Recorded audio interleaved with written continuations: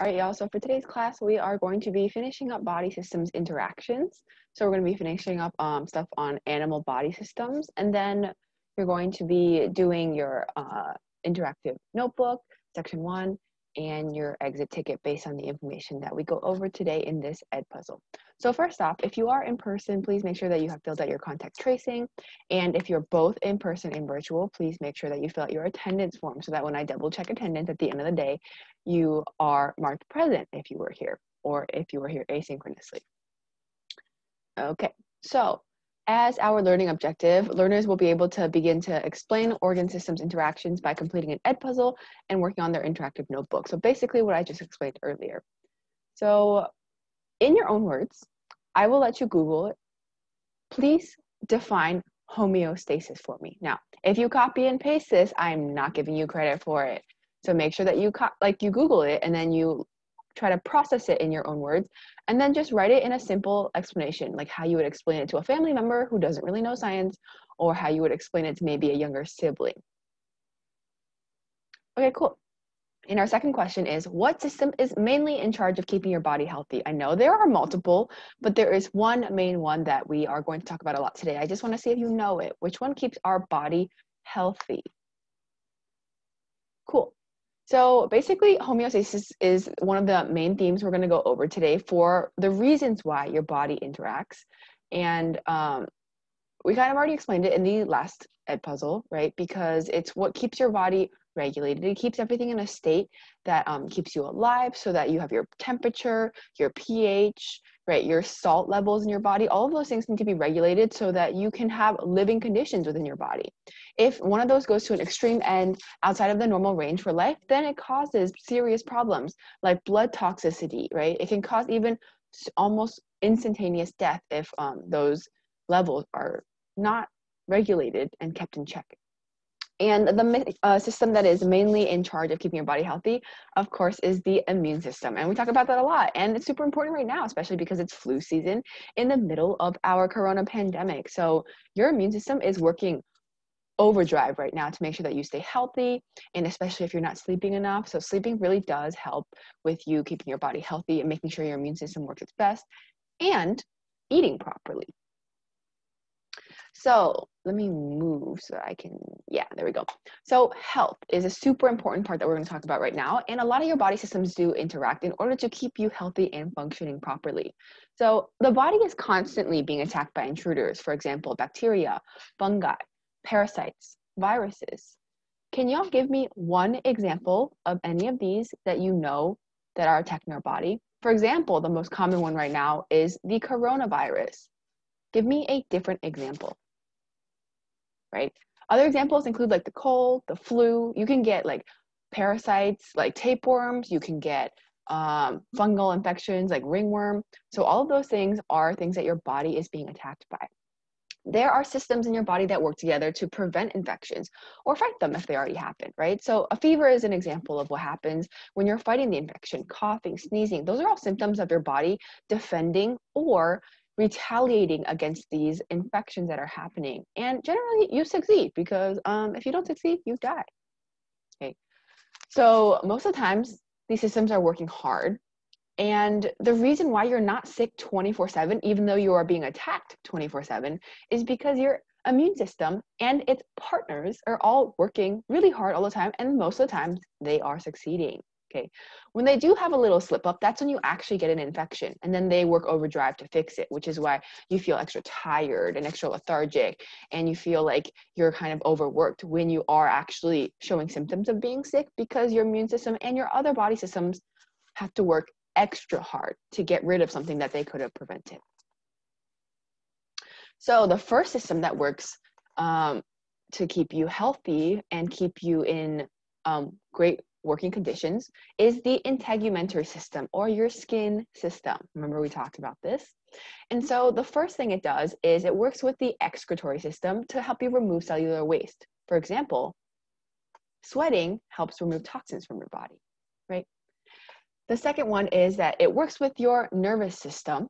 because it helps control your body temperature. Remember, the insulation right under your skin helps you maintain body temperature so you aren't fluctuating severely. When you go outside, you don't instantly become cold. When you are really hot outside in the summer, you don't instantly boil up, right? Because your skin provides a layer of insulation. When it's really cold outside too, you get goosebumps so that your hairs are trying to trap as much heat close to the level of your skin as possible.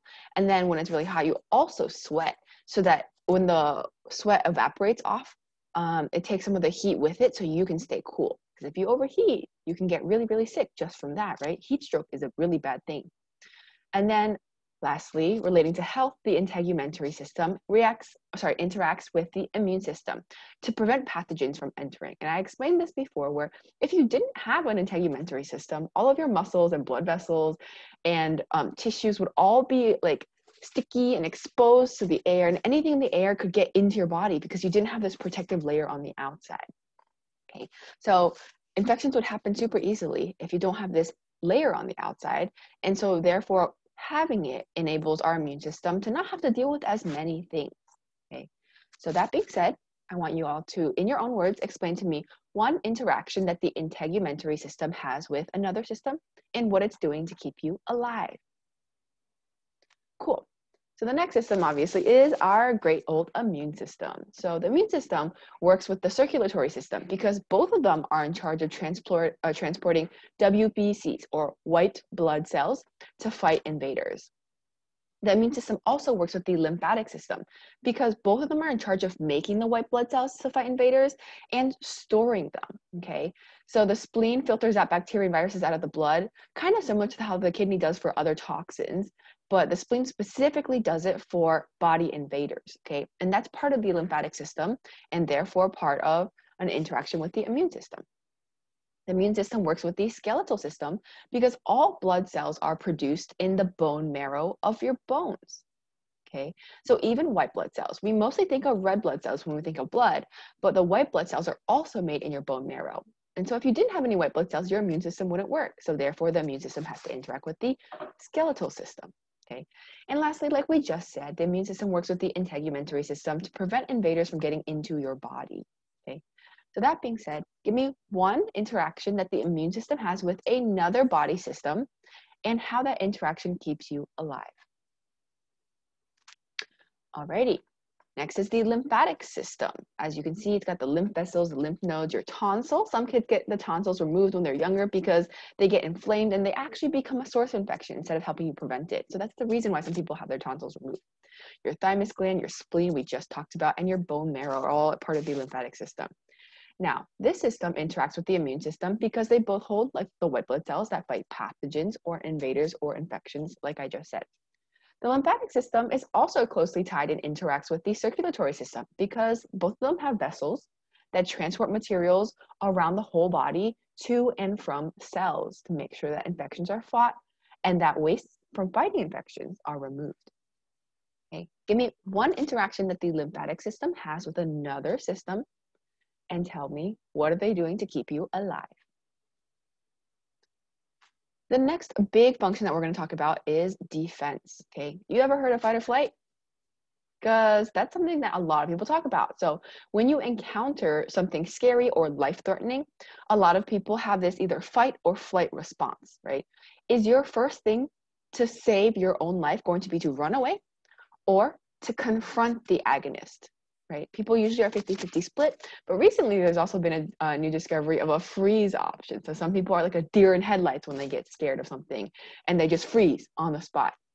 And these are all part of your defense mechanisms and how your body is going to best process the information of what is happening and then deal with it to best help you survive, okay? So protection of your body is a huge part of your built-in mechanical systems, like your body systems.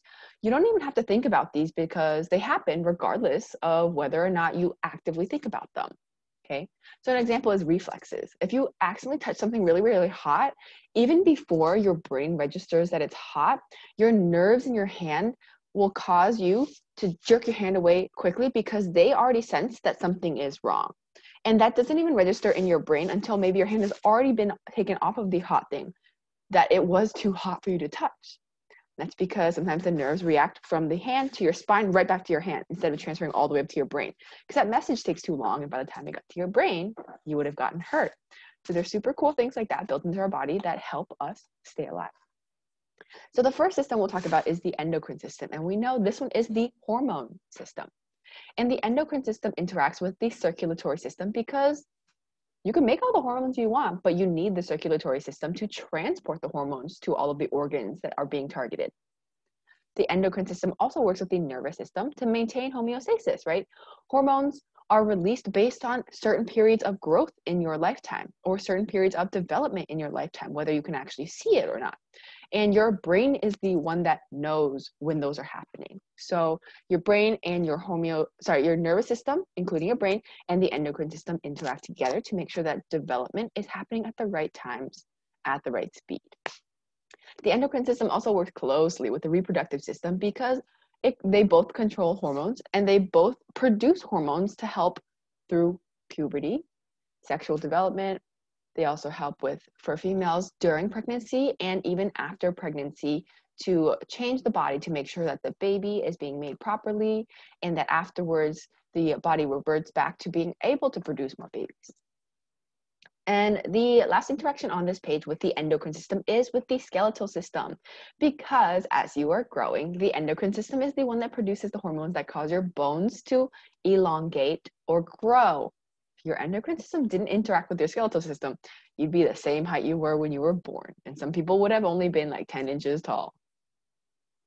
So give me one interaction that the endocrine system has with another system and explain how is that keeping you alive. The nervous system, this is kind of a funny way to explain this, but the nervous system is basically your main control center. So a way to explain this is that it controls all other systems. Okay, all other systems, whether you are purposefully controlling them or you are non-purposefully controlling them, are interacting with the nervous system. Remember, we said, for example, the respiratory system interacts with the nervous system.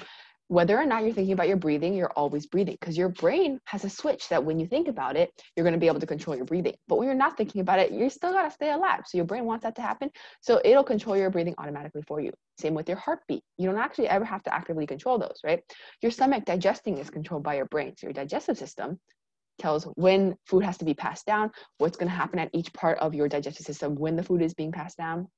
Your nervous system is what pushes your heart to pump all the blood through your veins so that then it can also go to the excretory system and be filtered through to be cleaned, right?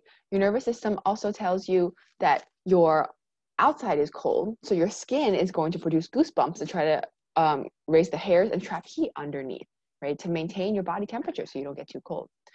So the hypothalamus, for example, is the one that maintains homeostasis by working with all systems. And it's part of your brain.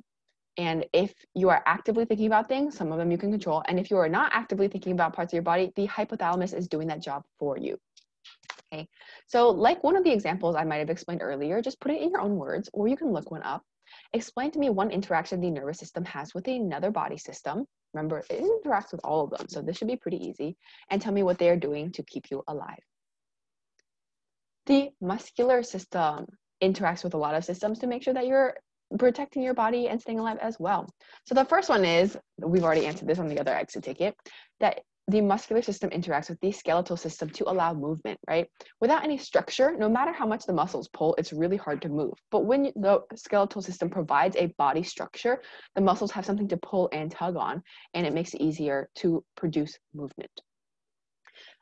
Muscular systems also interact with the digestive system because they allow the organs to contract and push food through your digestive system to do the whole process of eating, absorbing nutrients, and removing the solid waste. The third one is the muscular system interacts with the respiratory system because your entire diaphragm is one sheet of muscle across the bottom of your rib cage. And when it pulls down, it opens your lungs up to pull air in. And when it pushes up, it causes the lungs to shrink and push air out. Okay, so without the muscles, you can't breathe. The muscular system also interacts with the circulatory system because, for example, your heart is one of the most important organs and muscle-based organs in your body. And without that, you don't have the pump that pushes all the blood out to the extremities of your body and brings them back in to make sure that the oxygen and nutrients are circulating throughout your body. The muscular system also works with the nervous system because all muscle contractions, whether they are voluntary or involuntary, are based on your nerves. So give me one interaction that the muscular system has with another body system and tell me, how is that keeping you alive? The last interaction that we'll go over today is the skeletal system's interactions with other body systems. And the first one is, like we said, for movement, it's with the muscular system, right? If you just have a skeleton but no muscle, you can't move. If you just have muscles but no skeleton, you can move but not efficiently. So together they work together to make efficient movement for wide ranges and wide reaches. The skeletal system also works with the circulatory system because remember, your bones, inside of your bones is bone marrow. And bone marrow is where all of your blood cells, red or white, are produced. And the biggest bone in your body is your femur, so the bone in your thigh. And that produces a lot of red and white blood cells. So you have to have your skeletal system interacting with your circulatory system in order to stay alive, because without the bones, you don't have blood cells. And without the circulatory system, your blood cells that are made are not going anywhere. The skeletal system also interacts with the immune system because, like I just said, your bones produce your white blood cells as well as your red blood cells. And your white blood cells literally make up your immune system because they're the ones attacking the invaders and killing them off in your body. And then the skeletal system also works with the circulatory and respiratory system because your bones are not only made for structure, but they are also made for protection. So soft organs like your heart, your lungs, they are protected by like your rib cage, for example, so that nothing that hits it will cause direct impact on those organs, because if you hit the heart too hard, you can actually cause it to stop. So the rib cage covers those really, really important soft organs to make sure that they don't get injured easily, because those things are also directly related to survival. Okay, so give me one example of an interaction that the skeletal system has with another body system and tell me how it helps you survive. This is the end of this Edpuzzle. So once you finish, make sure that you go ahead and finish up section 1 of your interactive notebook for this week, and then make sure that you do your exit ticket and turn it in.